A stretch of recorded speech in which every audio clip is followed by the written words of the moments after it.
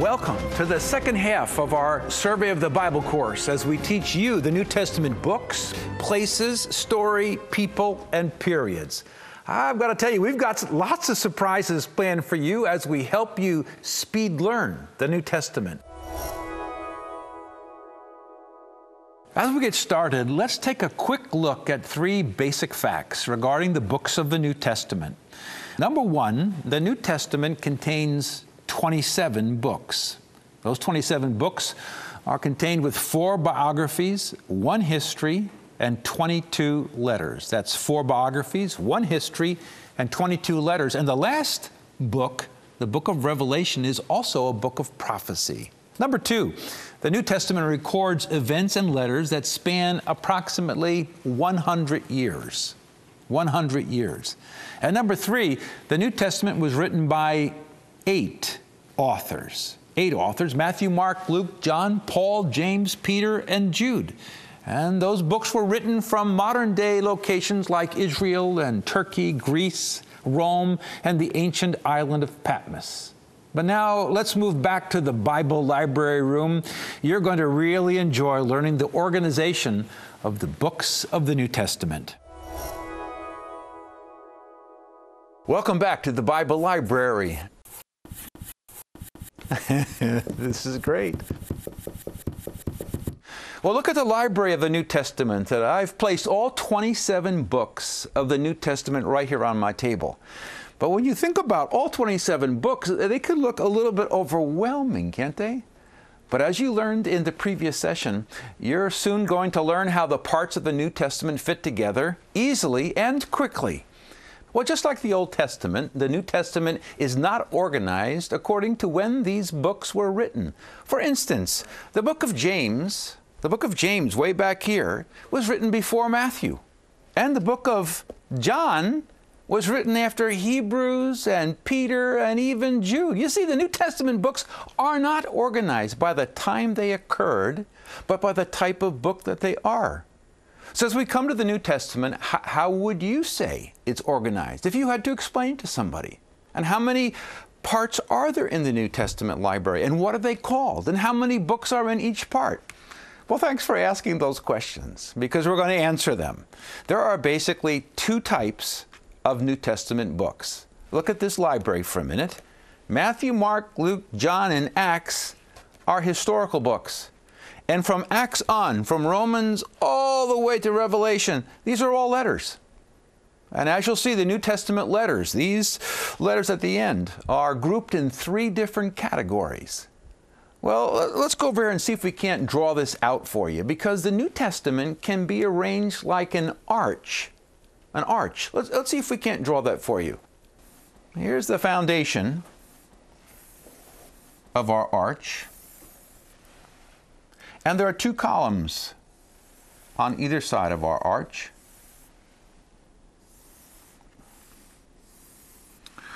This is a foundation, 2 columns, and there's a roof on top.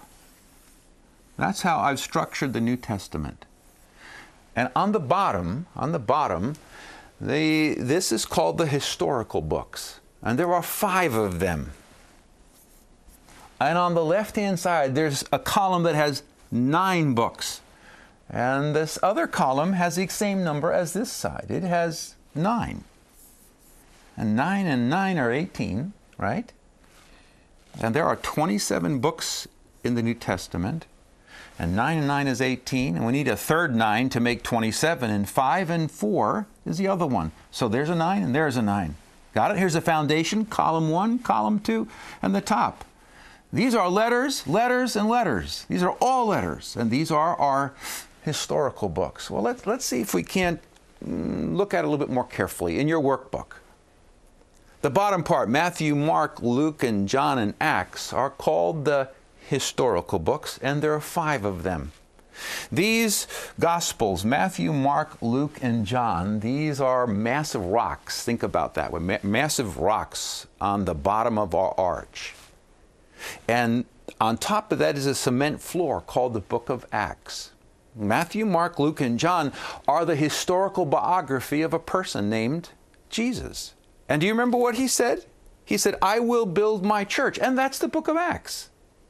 And now you know, therefore, since there's 27 books, the remaining 1, 2, 3, 4, 5, the remaining 22 books, all these are all letters. Or as we call them, they're epistles. A man on the street was asked the question, well, who were the wives of the apostles?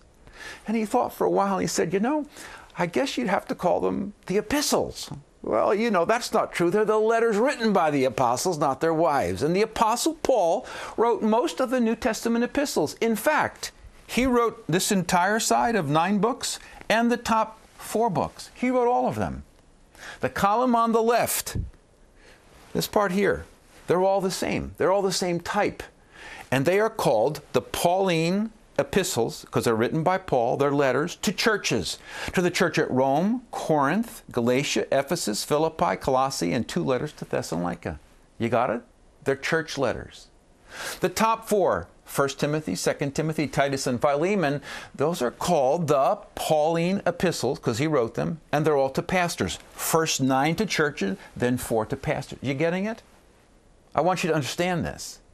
And finally, the remaining 9 on the other column is typically called general epistles, and they're written to individuals, and there are 9 of them. And they were written by James, Peter, John, Jude, and John. They're general letters. Let's make 4 further observations that will help you understand the layout of the New Testament. I want you to take your workbook now and just take some notes. These are some observations I've made over the years. If you were to draw a line like this and a cross like this, you could see something very helpful. Look at all the books on this side of the line and all the books on the other side of the line. On this side of the line, the books are named differently than on that side of the line. On this side of the line, it's written and they're named because of to whom they are written. They are written to the church at Rome, Corinth, Galatia, Ephesus, to Timothy, and Titus, and Philemon. But look at the rest of the books. They're not to whom, but they're instead, they're from whom. Who wrote those books? That is, they're from Matthew, Mark, Luke, and John, from James, Peter, John, Jude, and not Revelation, but most of the books that fit that way. All right, let me erase that just for a minute. Look at these 2 columns one more time, because they both begin the same kind of book and they end the same kind of a book. The book of Romans and the book of Hebrews. These are the big doctrinal books of the New Testament. They have to do with doctrine. Romans is the major doctrinal books to the churches, and Hebrews are to the scattered individuals around the world. They're the doctrine. Let's make one other observation. Both columns begin with doctrine, and they both end the same way. 1 and 2 Thessalonians, and Revelation are the same in that they're both prophecy books. Do you have this in your mind?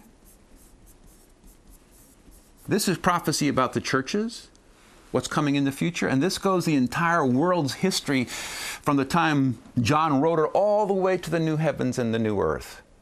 How about just one more observation? And I hope you're feeling more and more comfortable about this New Testament arch.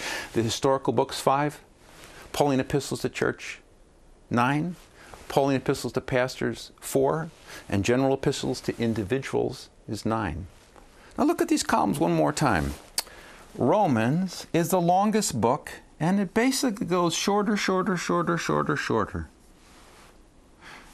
And in most cases, Hebrews is the longest, and it goes shorter, and Revelation is pretty long. And this is the longest book, and this is the shortest book. Well, that gives you the big picture. Now I want to take a closer look with you about those 27 New Testament books and how they're arranged. And we're going to get to work now, and I want to show you more practically how do those books actually look practically when you just pull them apart and stack them. So let's take a look then at Matthew, Mark, Luke, and John, and Acts. What are all these? That's right. Let's move this over here. Matthew, Mark, Luke, John, and Acts. What are these? Well, these are the historical books. And this is all about the history of Jesus, or the biography of Jesus. And he said, I will build my church. And that's the book of Acts. Well, the next group of books, you know, are written by Paul. And there are how many in that column again? 9. Let's see if it works. 1, 2, 3, 4, 5, 6, 7, 8, 9. So this should be Romans to 2 Thessalonians. And it is. All right. So let's put those over here. And who wrote these? That's right. Paul wrote these. And who did he write them to? He wrote them to churches. 9 Pauline epistles to churches. Then, as the church grew older, Paul wanted to write some letters to the preachers and give them some instructions about how on earth do you lead a church. And there are how many on the top? The roof of the arch? 4. This should be 1 Timothy, 2 Timothy, Titus, Philemon, because the Bible teaches that Philemon had a church in his home. And then as time went by, more and more people had questions and so forth, and there's a bunch of books, actually 9 of them, called the general epistles written to individuals. Well, there it is for you right there. Let's see if we can't just summarize that for you real quickly. This is called the historical books, and there are 5 of them, followed by the Pauline epistles to churches. And how many? There's 9. You getting this? We want this course to be so easy, so simple, so quick that you're really getting it. And these are the Pauline epistles to pastors, and there's 4 of them, and the general epistles to individuals. Well, we're going to come back in a few minutes and tear apart all these books and stack them in the order of not by the type like we just did, but by the time. Before teaching you more about the books of the New Testament, let's spend a few moments on the story of the New Testament. It breaks nicely into 2 halves. The first half focuses on the Gospels, and the second half on Acts and the Epistles. But right now, I want you to sit back and just see the big picture. And you can look at it in your workbook, and later on I'll teach it to you in such a way that you'll remember it. But right now, look on our map, because this is where the first half of the New Testament takes place. And it has 5 parts to it. Number 1 is the early life of Jesus, and that's with Joseph and Mary, who traveled down from their hometown of Nazareth to Bethlehem, where Christ is born. That's where the angelic host are, the shepherds and the wise men, and they travel back up north to Nazareth, where Jesus Christ grows up, probably working as a carpenter with his dad. The second thing is the ministry of John the Baptist, who's a close relative of Jesus and who preached repentance and baptized many people in the Jordan River down here near Jericho. And John prepared the way for Jesus and stated publicly, "Behold, the Lamb of God who takes away the sins of the world," and later baptized Jesus in the Jordan River. Point number 3. The ministry of Jesus, which began when he was about 30 or 31 and lasted for 3+ years. And he ministered in Galilee, Samaria, Judea, and every once in a while in Perea. And he fulfilled the Old Testament prophecies, did many miracles, taught lots of people. He preached boldly, and he trained the 12 apostles. Point number 4. At the end of Christ's life, there was so much rejection. This is the trials and the crucifixion of Jesus, all within the last week. And it took place in Jerusalem, after Judas betrayed him with a kiss for 30 pieces of silver. But as Jesus said, "I'm not going to stay in the tomb, I'm coming back out." That's point 5. The resurrection and ascension of Jesus, when he arose 3 days after his crucifixion and appeared to more than 500 different people in Judea and in Galilee, including doubting Thomas. And 40 days after the resurrection, Jesus ascended directly into heaven from the Mount of Olives, which is right across here, promising to return. All right, just the big picture again. Let's move to the second half. And let's summarize the book of Acts and the epistles through this map. The 6th part of the New Testament is the birth of the church to the Jewish people, and it occurred right here with the coming of the Spirit on the day of Pentecost. The apostles spoke in tongues, Peter's famous sermon when 3,000 Jews came to know Christ. Then the next point, number 7, is the church grew out of Jerusalem and moved north into Samaria. And it began with the evangelism of Philip and his preaching to the Ethiopian leader who found Christ. Then Paul himself In the same section in Acts, as he was traveling up to Damascus on the road, saw the bright light, came to know Christ, and later on was commissioned to take the gospel to the rest of the world, to the Gentiles. The next one is the missionary journeys of Paul to the Gentiles, where Paul started many new churches across the known world through his 3 missionary journeys to Asia, to Galatia, Macedonia, Achaia, and in Greece. Number 9. Paul's trials and imprisonment. And then Paul is tried in Jerusalem, and then he's tried up in Caesarea for a couple of years. Then he's sent to Rome for his big trial, and he's thrown into prison for a number of years, then released and sent back to Rome in imprisonment. And the last one, number 10, is the global expansion of the church into eternity, described by the Apostle John. While a prisoner on the island of Patmos, when he's saying that people from every tongue, every tribe, every nation would come to know Christ before Christ returned at his glorious second coming. Well, now with that in mind, let's go back to our Bible library to learn how the New Testament books fit together. As we did in the Old Testament session, let's organize these 27 books of the New Testament not by type of books, which are the historical books, the Pauline epistles to churches, the Pauline epistles to pastors, and the general epistles to individuals, but let's change it and do it by the time and base it on the historical books. Unlike the Old Testament, which was over 1,000 years, the New Testament only covers 100 years. And as you remember, the New Testament only has 5 historical books, Matthew, Mark, Luke, John, and Acts, and 4 of them are about the same period of time, the life and the ministry of Jesus. And there's only one other historical book that's supposed to deal with all the 22 different letters. How does it fit into the book of Acts? And do some of these letters take place after Acts is written? So this is going to be an exciting segment. How do the New Testament books fit together? Let's start over here. Let's take Matthew. That's the life of Jesus. And so is Mark, so you don't put it after it. It's all about the same period of time. And then so is Luke. But what's Matthew all about? What's Matthew all about? Matthew is all about Jesus, and it's written to the Jews, proving that he is their Messiah by the Old Testament prophecies. You see, there's 4 different Gospels because it was written to appeal to 4 different people. Mark was written to present Jesus to the Romans by his powerful actions, because Romans were like that, and the miracles that he did.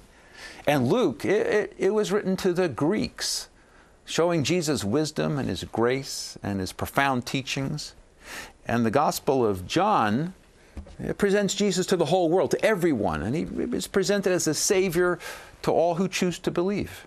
So that's the first part of the history of the New Testament. The next part we have is the book of Acts.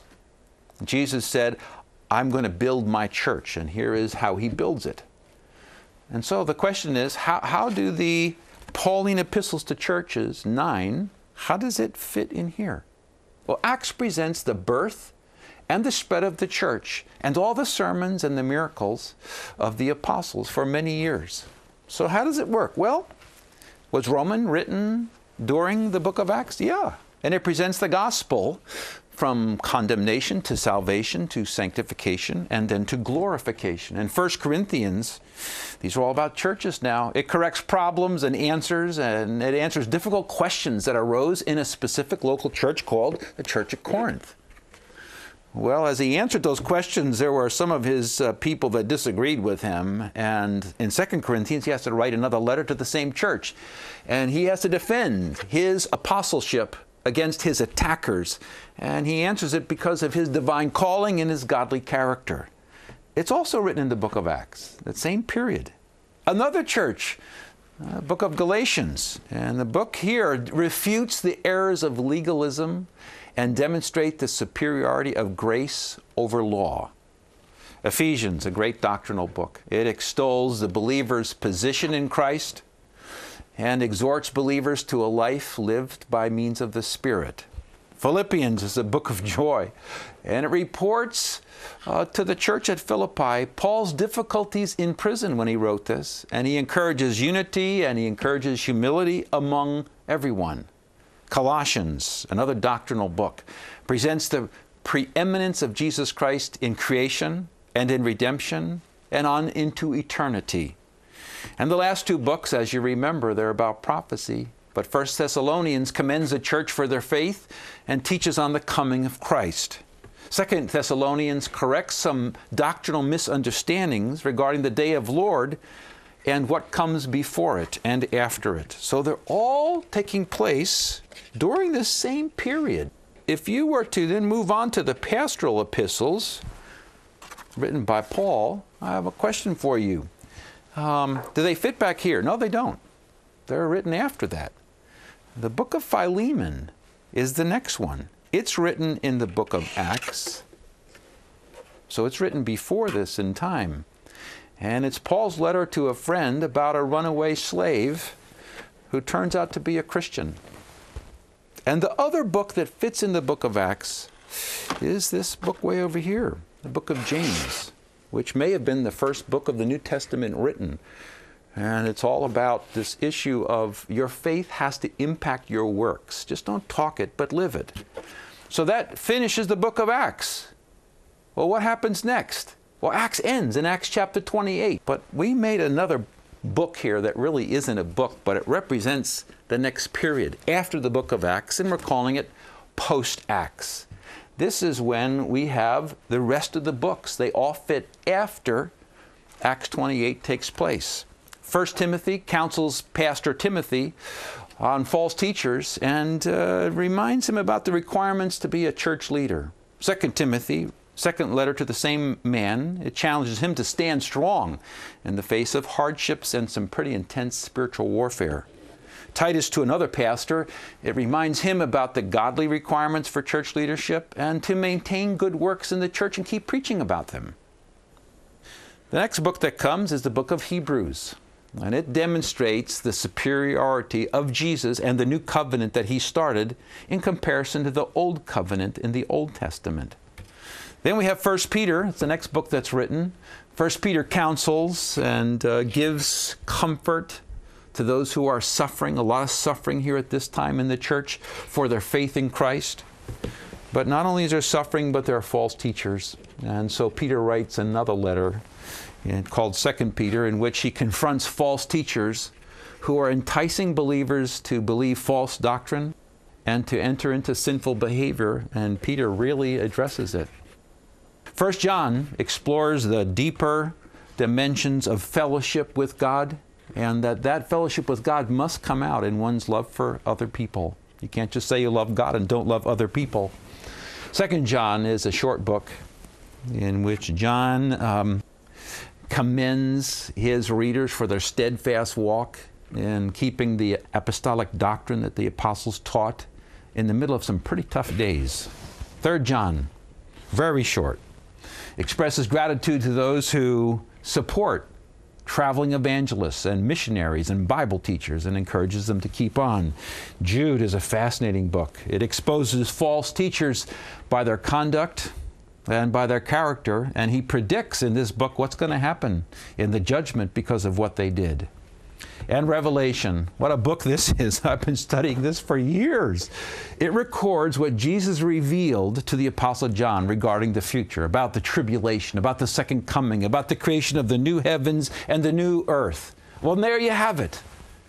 Now that you can see the answer to how do the New Testament books fit together, we're finally ready to take a brief look at one person. That's all in this book, and all these letters and lives are all because of that one person. Before concluding the books of the New Testament, I would like to do something with you. I'd like to reflect on the primary person in every single one of those 66 books of the Bible. The Apostle John described this person with these words: "In the beginning was the Word, and the Word was with God," and then the shocker, "and the Word was God." Who was he talking about? He was talking about Jesus Christ, the primary person, and called him the Word, and the Word was God. And because he is God, John wrote these words: through him, through Jesus, all things were made Without him, nothing was made that has been made. Jesus did it all, 100%.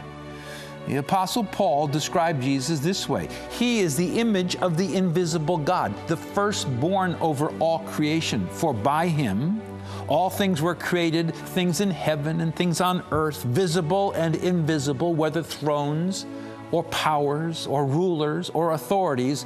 All things were created by him and for him. He is before all things, and in him all things hold together. What powerful words. This means we live in a world where someone holds all creation together, and that someone is Jesus Christ. The Apostle John goes on to say, the Word became flesh, became a child, and made his dwelling among us. We have seen his glory, the glory of the one and only who came from the Father, full of grace and truth. You see, Jesus existed from eternity past, but left heaven, took on flesh in the form of a baby in a lowly manger. The eternal became physical. The supernatural was made natural. The intangible was made touchable. Everything stands or falls on this person, Jesus. You see, there's no doubt that Jesus is the most important person in history. So important, think about this now, that the entire world measures time from the year of his birth with BC and AD. Before Christ and AD, Anno Domini, which is Latin for in the year of our Lord, Jesus is the only hinge point of history.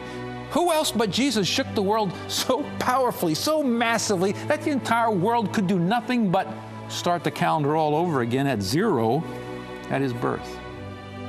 Jesus came as the light of the world that pierced the darkness. He came with the gift of eternal life in his heart.